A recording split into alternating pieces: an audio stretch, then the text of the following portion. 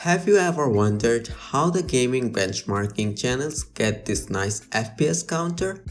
In this video, I'm gonna show you how you can monitor FPS and all the stats of any games.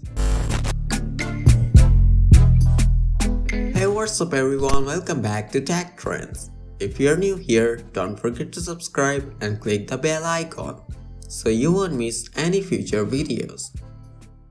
So you just bought a new gaming PC or upgraded your old one, and you wanna know how much FPS you're getting in games. In this step-by-step tutorial, I'm gonna show you how to monitor FPS and all the stats in games. To show FPS in games, you need a software called MSI Afterburner. Don't worry, you don't need any MSI motherboard or graphics cards to use it. To download it, just search for MSI Afterburner on Google or go to the link in the description below. After the download is complete, install it. While installing, make sure you check this Install Riva Tuner Statistics Server option. Otherwise, it won't show the FPS on screen.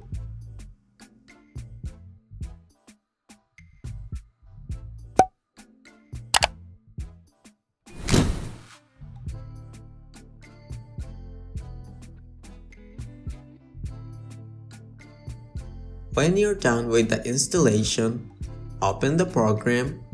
Don't worry, you don't have to overclock your graphics card to use this on-screen FPS. You can just leave everything as it is in here. Now click on the gear icon to go to the settings. From here, click on Monitoring tab, and from this list, select everything you wanna show on screen, and click on this Show in On-Screen Display option. If you don't see it here, that means you didn't check the Install Riva Tuner Statistics Server option when installing Afterburner. So install that and you'll see this option right here. Now I'll just select GPU temperature, GPU usage, memory usage, CPU temperature, CPU usage, RAM, and FPS. And when you're done selecting everything you want on the screen, click Apply and OK. Now go to the taskbar and click on Show Hidden Icons. From here, open this icon, which is Riva Tuner Statistics Server. On the General Properties, make sure Show on Display is on. And from here, you can change the color of on-screen display. Change the size and the position by clicking and dragging it on the box. When you're satisfied with your changes, close Riva Tuner and open any game. Now you can see the FPS and all the stats on screen while gaming.